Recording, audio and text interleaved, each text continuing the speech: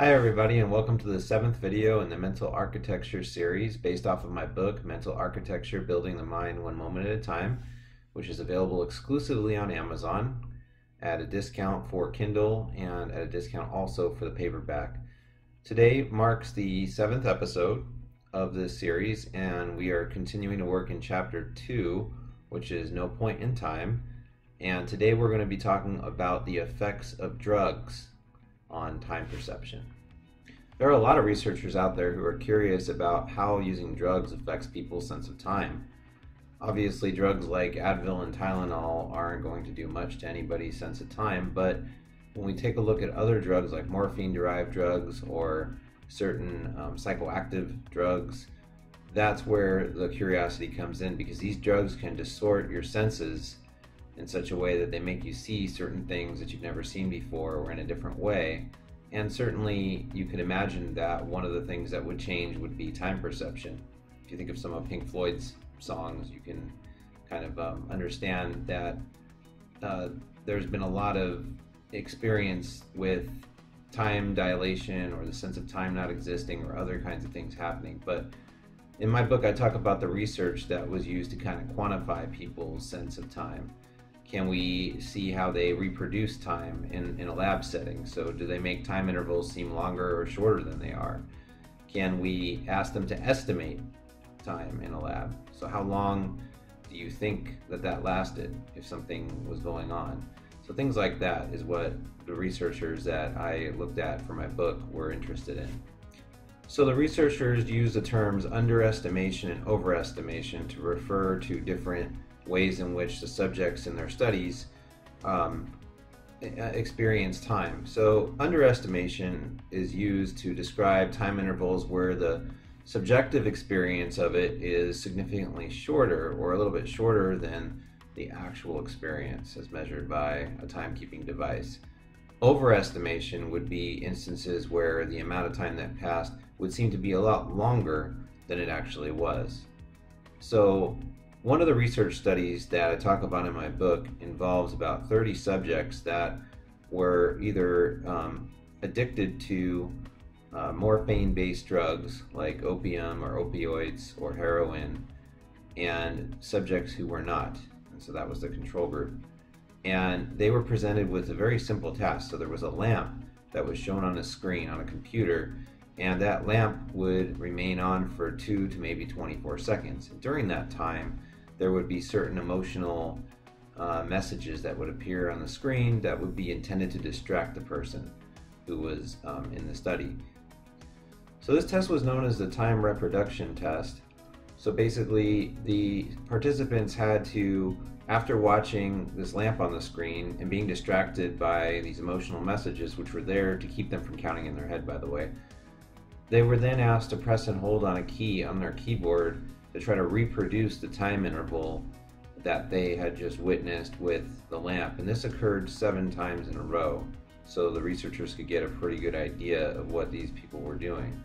The second test was known as the delay estimation test, and this test was pretty simple. There was a red dot on the screen that the subjects were asked to look at, and then that dot moved in a circular pattern at a regular rate until about 2/3 of the way, where it disappeared behind a blue screen.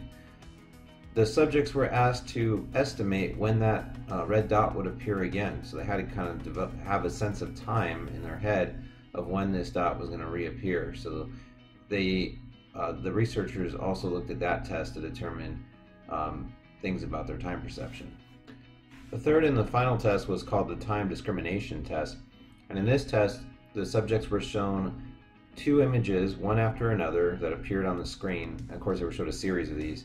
The first image was an image from nature, something like that, and then that would appear for a certain amount of time and then be replaced by an image that had something to do with drugs, specifically the kinds of drugs that the subjects were addicted to, which were the morphine-derived drugs, the opioids, the heroin, that kind of stuff. So the subjects were shown the first image for about 2,380 milliseconds, or just a little over 2 seconds. That was the one of nature. And the second image, which was of the drug-based paraphernalia or imagery, that they were shown for 2,000 milliseconds. Now, the threshold for where you can actually see something and be aware that you're seeing it is around 380 milliseconds. So both of the presentations of the images well exceeded that, but they were still short enough to um, be meaningful. So it wasn't like they were on the screen for long enough that someone could really count them. So all three of these tests were analyzed separately, and then everything was kind of combined together to make a final analysis. So the results of the study showed that the drug-addicted individuals committed time overestimation errors on both the time reproduction test and the time estimation test. So if you remember, that's the one with the lamp on the screen and the emotional distractions, and the one with the circle, the 2/3 of a circle where the dot disappears and then they're supposed to estimate when it reappears. Interestingly, the people on the non-drug addicted individuals did not commit any time estimation errors that were significant on either of those two tests. But there was a really weird result where the drug addicted individuals showed no difference at all between the images of the drug paraphernalia versus the natural images, but the non-drug addicted individuals had time underestimation errors with the drug paraphernalia, where they felt like it went by a lot faster than it did. The researchers' hypothesis about the reasons why the drug addicted individuals had time overestimation errors, where they thought things went on a lot longer than they did, was because morphine derived drugs are known to slow down people's reaction times. And so with a slower reaction time, that ends up causing time overestimation. The most likely explanation for why the non-drug addicted individuals underestimated the time discrimination test with the images is because the drug paraphernalia or drug related images would typically conjure up some negative connotations for them, so they would automatically, like subconsciously, assume that moment went by a lot quicker than it actually did. Now, the reasons why these results with the non-drug addicted individuals were so surprising is because typically in other studies, when you show images that are frightening or threatening to an individual, usually they undergo time overestimation, where it seems like it took a lot longer than it did. And you might have had one of these experiences if you've been in like a state of extreme fear or felt threatened. You felt like that time just took forever, that everything just slowed down. And so maybe the images in the study just weren't that threatening. Maybe they just didn't like them very much. So there's something else that could be studied there between certain fear-based images or images that people just don't like. So there's a lot that remains unknown about that. So as a counterpoint to the morphine-derived drugs that are considered to be downers, researchers also have recently considered studying psilocybin, LSD, these kinds of drugs. Psilocybin, for those of you who don't know, is the term for shrooms. These kind of drugs are different. They act differently in the brain. Psilocybin is known to be a serotonin agonist. So serotonin is typically associated with happiness and alertness and those kind of feelings. So some research has shown that people who take psilocybin actually experience much shortened periods of time. So they would commit in really gross time underestimation, where something would seem to happen much more quickly, almost the opposite of what we were just describing, than it actually did. And so researchers actually conducted a study using microdoses of LSD. Now note, I said microdoses. We don't really know what the effects of large doses of LSD would be. It'd probably be a little hard to sanction a study like that right now, but with microdosing with LSD, they found some interesting things. So remember that with psilocybin, there's studies that show that individuals engage in time underestimation. So researchers hypothesized that might happen with LSD. And so they designed a study where they recruited groups of individuals with wide age ranges, all the way from, I think, like 48 to 75. And they gave them either 5, 10, or 20 micrograms of LSD, so it's fairly small amounts, and then had them complete 2 tasks. The first task was a time reproduction task, very similar to the one from the morphine-derived drug study, where they were shown a blue circle for a certain amount of time, and then they had to press a key and try to reproduce the interval in which that occurred.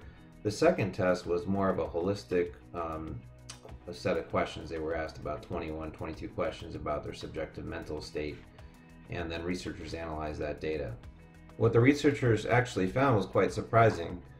In both the time reproduction test and also the subjective analysis, question analysis, the subjects basically showed evidence of time overestimation. So things seemed to slow down and take longer than they actually did. And so this happened most often around 10 micrograms, around that dose. And so the researchers thought that, unlike psilocybin, which is a serotonin agonist, LSD is a dopamine agonist. And so they thought that maybe that certain doses of LSD actually help people to concentrate and focus their attention better. But researchers caution that this effect tends to wear off over time because the body does build up a resistance to LSD the more often it's used. But that was definitely an interesting finding, and there have been studies going all the way back, I think, to the 70s or 80s about the uses of microdose LSD in certain psychiatric conditions. A lot of that research still to this day remains controversial, but it is very interesting to see just how drugs like LSD and psilocybin can play with a person's sense of time. And these effects are not always beneficial, but sometimes they can be. Thank you for joining me again for Mental Architecture. We'll be back again next week, continuing our discussion with the effects of mental illness on time perception. So that follows up very nicely with this segment, because we continue with altered mental states and how people's time perspective can change during those states. Please like and comment if you have any questions or remarks, and be sure to subscribe down here, and I will see you again next week. Take care. Have a great day.